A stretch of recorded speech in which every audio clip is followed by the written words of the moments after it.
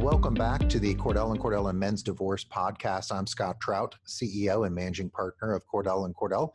And as we continue to bring you the latest information as it relates to COVID-19 and its direct impact on all matters of family law before, during, and after divorce, we'll continue to do that. And as you know, I start out each segment making sure you understand that this is an attorney-client relationship, that we're not going to give you advice. We just can't.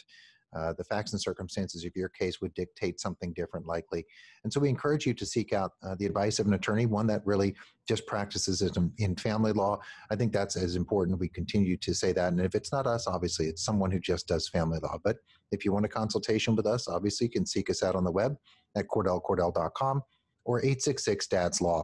We can do them via telephone or virtual and in person where appropriate and where health and safety are our priorities. So again, seek us out.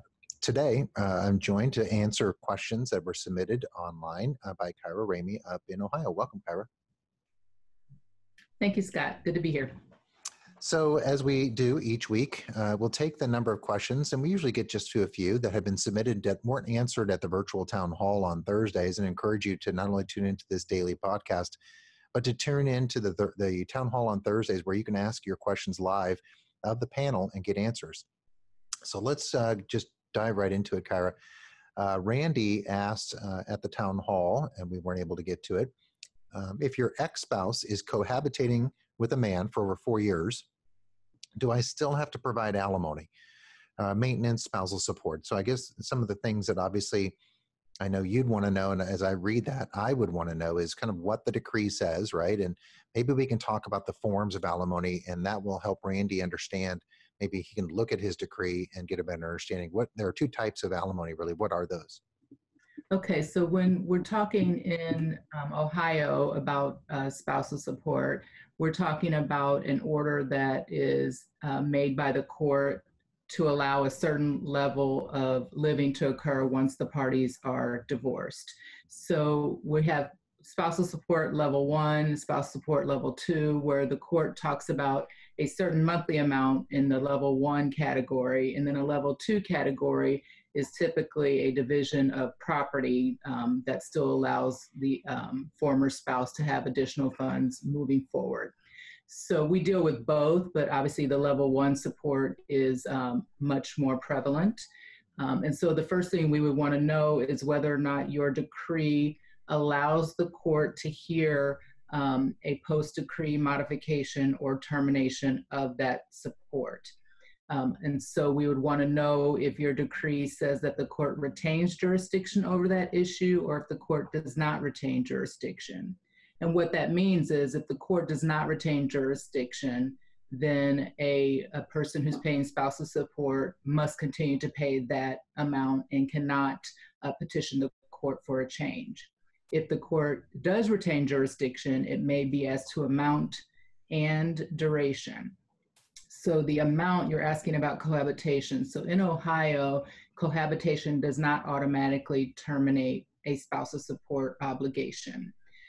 If we want it written into an agreement, then that's what we propose, and sometimes it's accepted and sometimes it's not. The court will not typically order cohabitation as a termination, but it can modify spousal support. So that's what we want to know is available in your decree.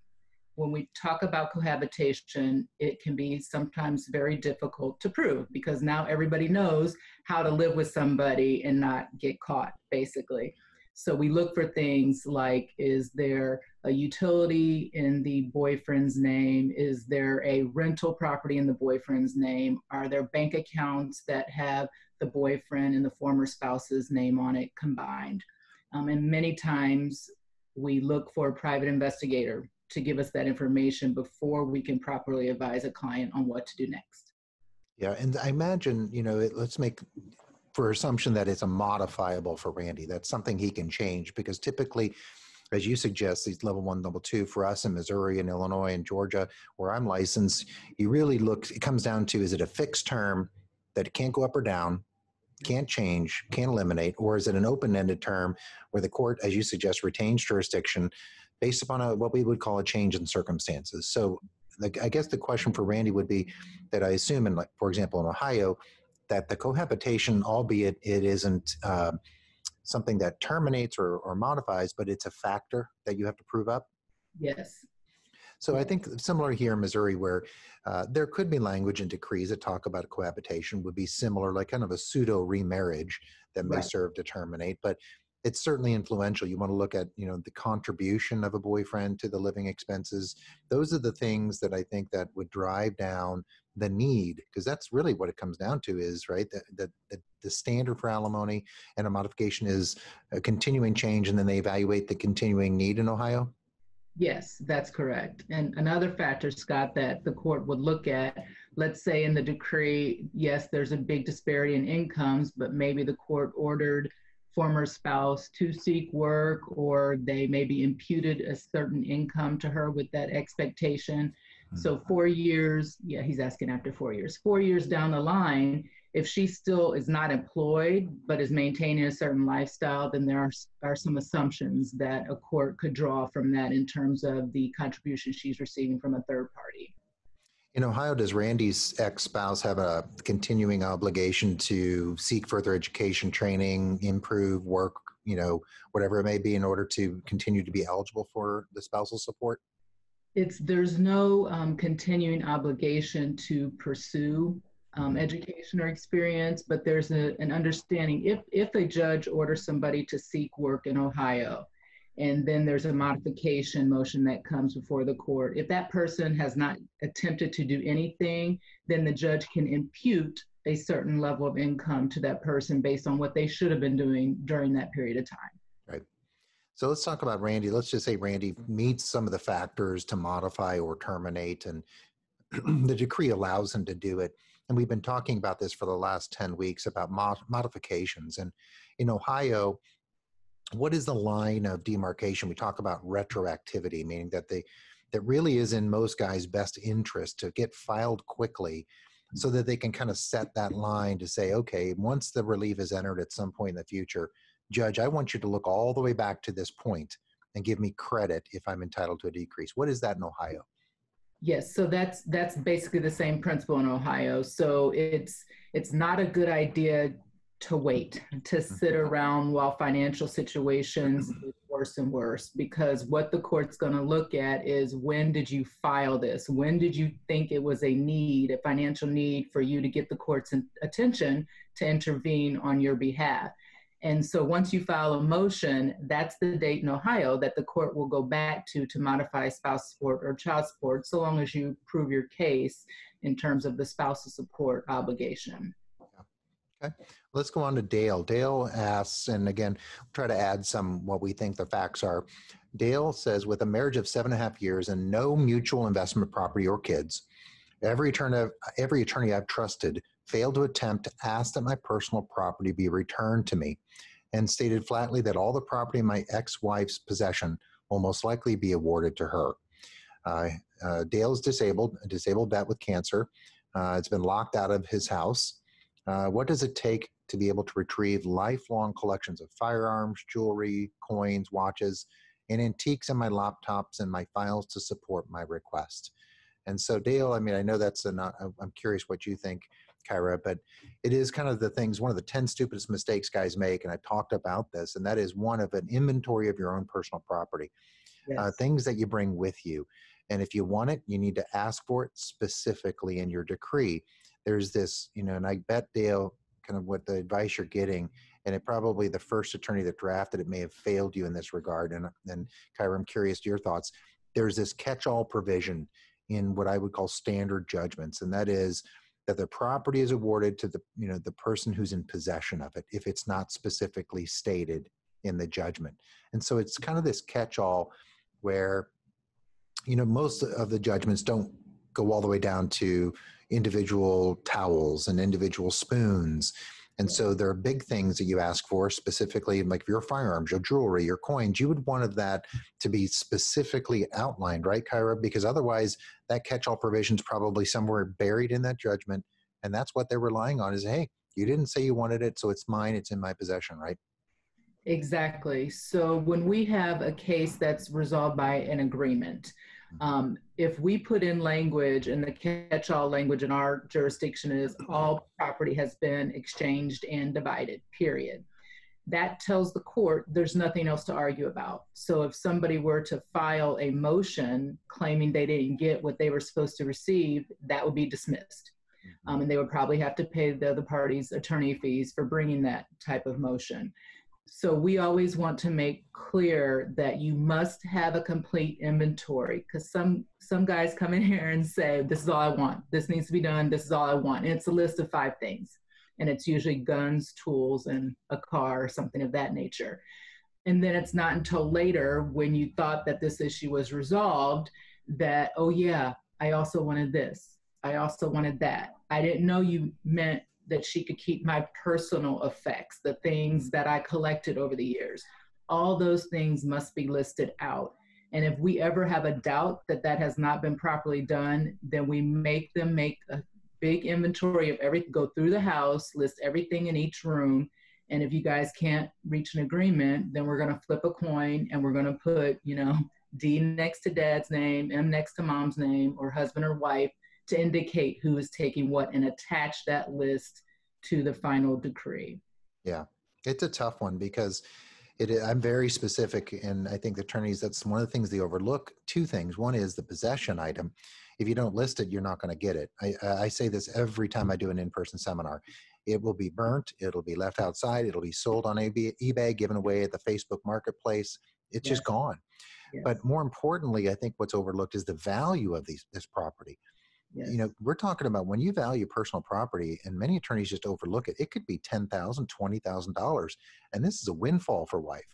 And yes. So I think, it's easy for attorneys to just say, sorry, you don't get it because of the catch-all. But if you're listening, watching, I encourage you to seek counsel, because there may be some other provisions in your state that talk about fraud, mistake within a certain defined period of time. Sometimes, for example, in Missouri, it's a year that you could seek relief.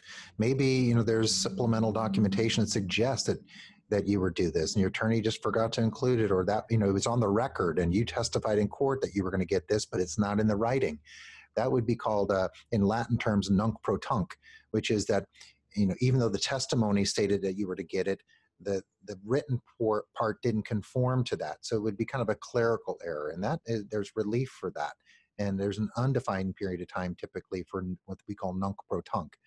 But I think, Dale, it's worthy of just a quick consultation. You don't got to spend thousands of dollars to go get some advice. Seek out an attorney, because again, you just list some items that seem to be pretty valuable, but the devil's in the details, and we talk about details, especially representing guys, right, Kyra? Yes, absolutely, because some of those things are forgotten or left behind. So that's what we're here. We educate them. Yeah. So, it's a tough one for Dale, but definitely seek advice. Or if you're a guy that has a similar situation, you're about to go through it, make sure you list out every single thing. If it's not in your possession and you want it, it better be detailed in that judgment. So that's kind of the lessons learned.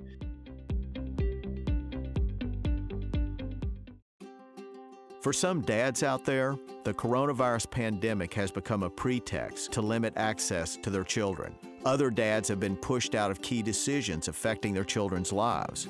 If you're one of those dads, Cordell Cordell is here for you, as always, but with expanded services. We can meet you in person or by video conference on weekdays, evenings, or weekends. Our goal is to step up our service to meet your needs now.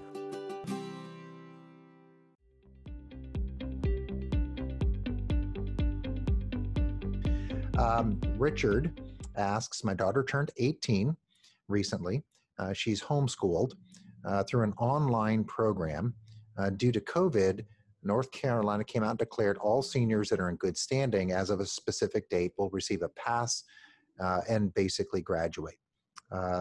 Richard called this university or this high school program, and they said that his daughter has a 91 average and is 97% complete with just a few remaining assignments in order to graduate. Richard pays child support, but he called and they could not give him a definitive answer on how this applies to his daughter in terms of termination, I guess, at age 18, because she doesn't go to a North Carolina school per se. The question really becomes, he's on a wage assignment, he's paying automatically out of his pay. He doesn't know what to do. So I guess that's really the question. He's called administrative child support enforcement to try to get help. North Carolina obviously has an emancipation age at 18 or upon graduation from high school, whichever's later. What is Ohio's emancipation age, by the way? It is 18 unless you're still in high school. So if you're still in high school, then it's 19. But that is sort of the final age that Ohio looks at unless there are some special circumstances with children who need additional help. So for this situation, though, in Ohio, the public school district still has sort of jurisdiction over the kids in that district, whether they're homeschooled or have another online program or some charter school. So what I think needs to happen in this situation is there needs to be documentation from the homeschooling program that is then submitted to the public school district where the child lives, that can confirm through the school district that she has in fact completed her credits and is officially a graduate. Then I would submit that to the Child Support Enforcement Agency. If the agency still doesn't do anything, which I think they should at that point, then it would be a motion asking the court to recognize that the child is 18 and a recent graduate and to terminate that support order as of the date she was 18, since that's the later date. Yeah. I mean, I even think in Missouri, for example, we would say go file a motion to quash the wage assignment and a motion to terminate your child support. Make sure you allege that the child's birth date and graduation date per se, and then that's what we call a rebuttable presumption. Now it turns over to mom to state why the child's child support should continue, whether could be special needs for whatever reason, maybe that the child wasn't able to graduate because of COVID. But I think those are the things that you immediately file again, because you're looking back to the date of filing to terminate. So even if you're paying forward, you maybe do a refund because it'll be effective as of that 18th birthday or the date of graduation. So there are kind of two things I would be filing quickly. Now, COVID may interrupt the ability to have these hearings, but I know that we spoke to one of our North Carolina attorneys a couple of weeks ago, and they seem to be taking court actions pretty regularly, at least via Zoom. And this is a perfect kind of a case for Zoom, where it's a motion that probably lasts 30 minutes. Right. Pretty straightforward stuff, unless mom's making some allegations that the child isn't emancipated because of medical needs or psychological needs. So definitely it's an issue by which you should be filing those two motions. And I guess retroactivity again would apply in Ohio too? It would. And this might be a situation also if Richard is quick to file such a motion, that mom might just say, look, I agree. There's no need to continue the support. Let's just sign an agreed entry and file with the court. And then you can also be done that way. So It doesn't necessarily mean that it'll turn into something that is has animosity in it. So that might be a way to resolve it as well. Yeah, and it's kind of Richard may be in a bad situation. And I encourage Richard to send a letter, certified, return receipt requested to mom that says, hey, my understanding is daughter's now graduated, turned 18, my child support stopped, I've overpaid by a month. Will you consent to the termination and refund me the money? And I can just foresee mom saying, sure, I'll consent to termination, but I'm not sending you the money back. Yeah. And so now Richard's...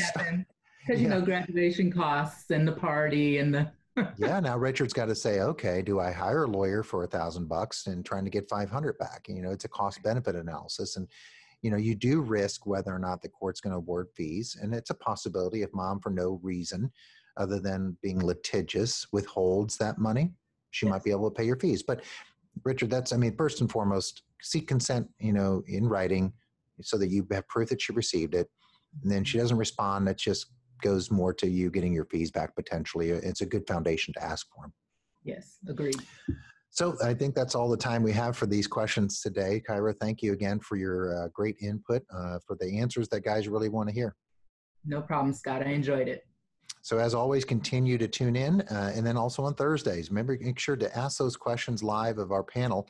You'll get answers. And if not, you can submit those questions to coronavirus.divorce@cordelllaw.com.